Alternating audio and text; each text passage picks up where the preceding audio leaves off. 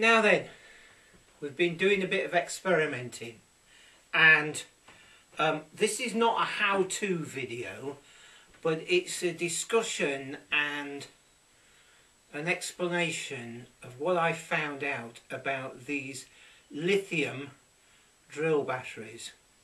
This one is 18 volts and it's a Makita one, but there's one or two interesting things, and what we've been doing is we've been making one good one out of two, just like we did with that Vax vacuum cleaner, which I'll put a link to over there. So there we go. And anyway, there's another interesting thing I want to show you before we get cracked on with this. Look at this. Now some of you will probably know what it is, others won't. It is the backlighting stay from an LCD television. Hopefully you can see that's illuminated. Yes, you can. So there's loads of possibilities, and there's 1, 2, 3, 4, 5, 6 LEDs in series, and this is run from, at the moment, a 19 volt computer laptop power supply. So there you go. You notice there's a couple that are a bit duff. And I've taken the covers off. One there, and that one has started to work. It started to decide it wants to work. So there you go. A relatively free access to LED lighting systems. It probably run at a higher voltage than that, but 3 6s and 18, 3 volts each. So that's about right. So that should do with that. Now we want to get on with the battery stuff. So here we go.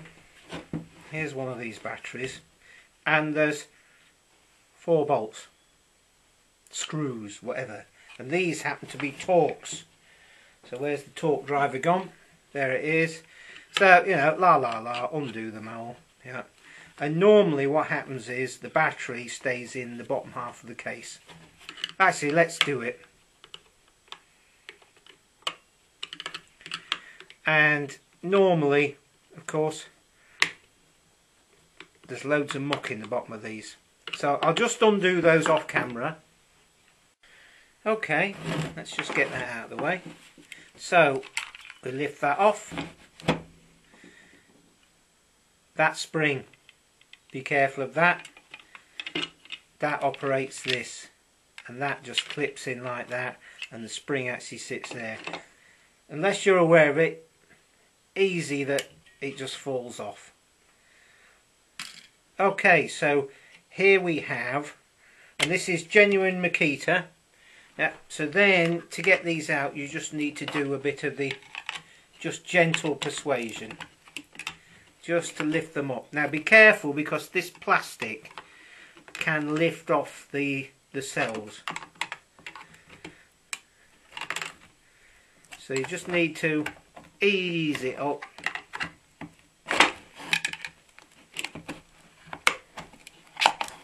There we go. Okay. Now on the Makita ones we've got this insulation here, which is a bit of a problem if you want to measure the cell voltages. Now then, interesting thing. Let me just... This is a very early Makita battery, and this is a later one. Let's just zoom in.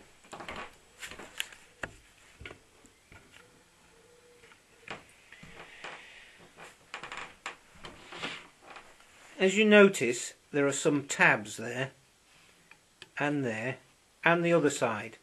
So on this charging circuit, this is a balanced charging battery. Now then,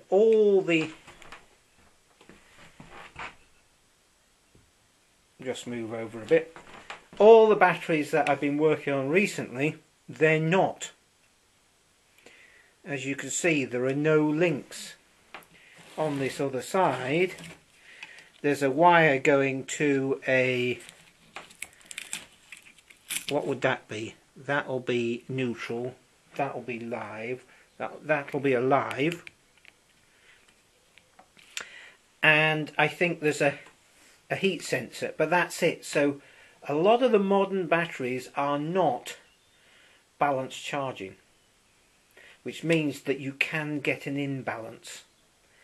Yeah, so you can end up with, say for instance, whichever. These are in pairs, so those two are in parallel, and then they're in series with the next two, and then in series with the next two. So we got 5 pairs that are then in series. So what you want is all the same. But if you haven't got balanced charging, you discharge the battery low, then any slight weakness within the battery means that, say for instance this cell, this gets lower than the rest. And next time you over discharge it, it gets lower still, and then doesn't charge up as far, and lower still, to the point where it's zero, or it gets into negative charge where the current is pulled through the cell when you're heavily discharging the battery. Then the cell's worn out. Does not work anymore. Okay, the balance charging gets rid of that, but all the modern cells don't seem to do that. I think it's to do with the fact that it's economy of production and they get to sell more batteries. Especially with these super fast chargers, you know. It charges up in 45 minutes. Yeah, it hammers the cells something rotten. Anyway, enough of that rant. Let's have a look at the one that I've just taken out, which is, actually it's this one. Voltage wise. Okay, we've got the multimeter set on DC volts. 9.7. Okay, so that's 1.2. If we go from there to there, and this is where the paper is a pain in the neck. Let's go there. Nothing.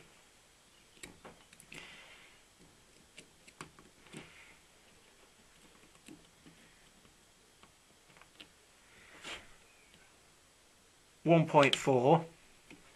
So that one's 1.4, that's 1.2, that one there 3.5. You see how imbalanced they are? Oh, that's a 3.5. That paper's is lying.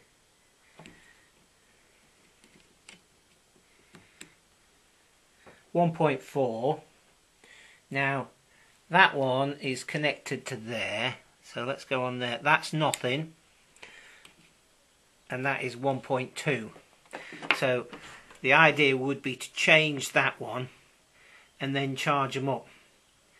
Now, an interesting thing, but whilst we're here, let's just have a look at this one. And as you can see, I've replaced those two. That's 4.1, 4.1, nearly 4.1, 4.1. So that's what you want. Okay.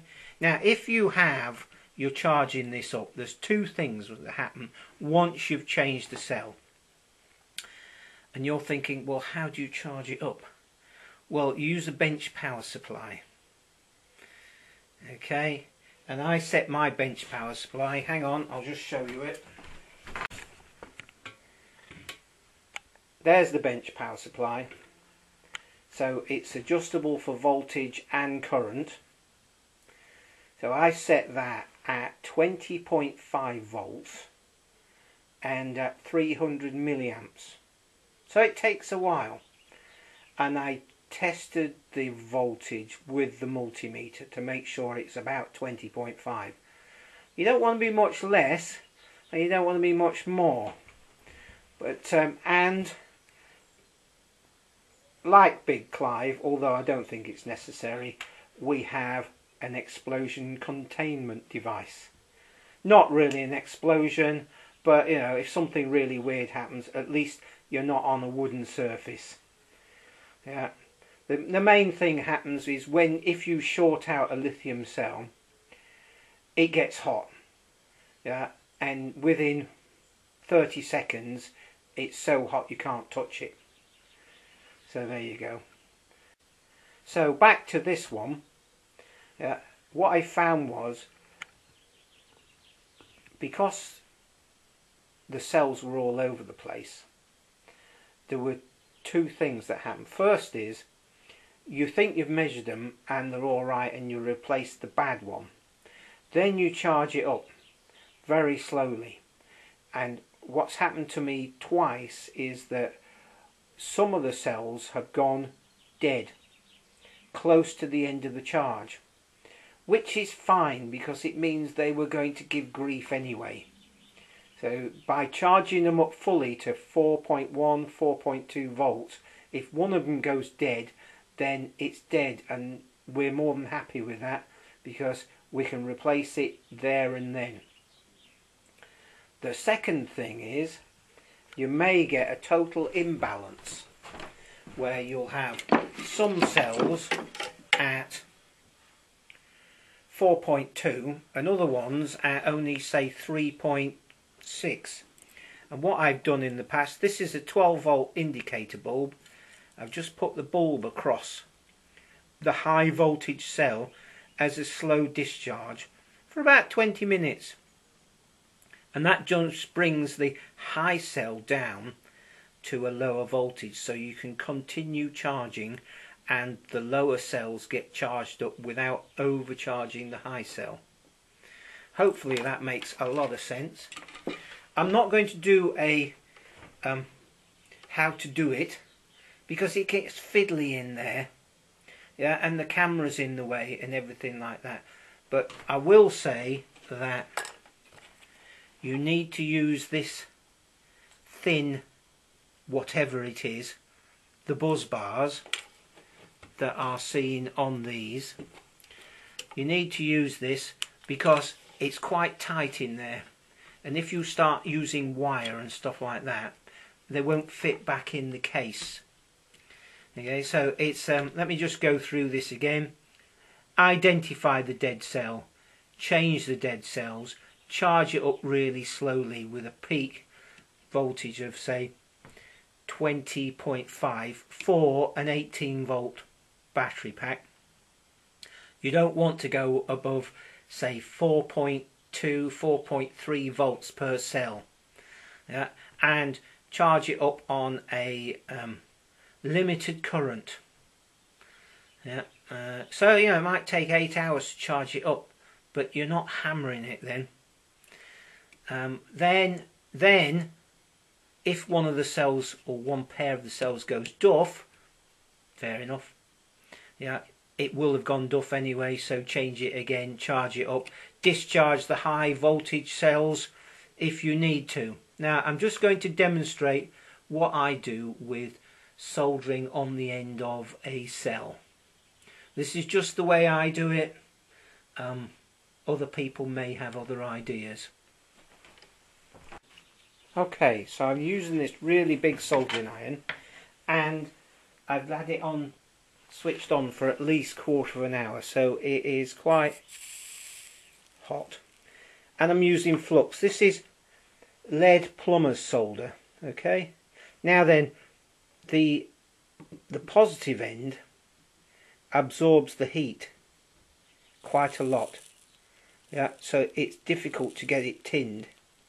But I found that if you go like that with it rather than going flat, the heat is more intense.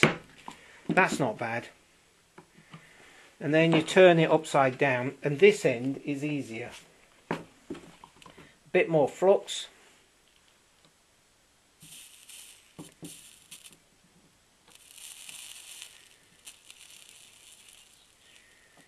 There you go. and that'll do.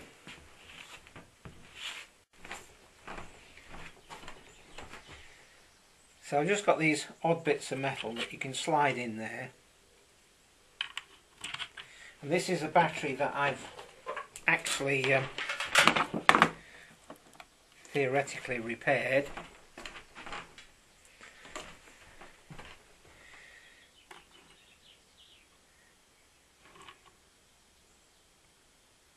.2. There you go. So let's just put it in the drill and show you.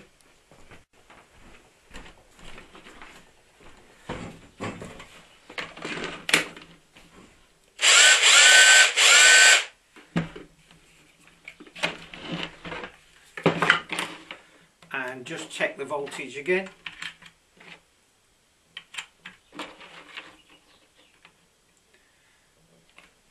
.1.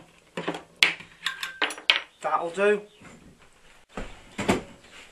So hopefully that's inspired you, and if you've got several of these lithium batteries, then you can make 1 out of 2.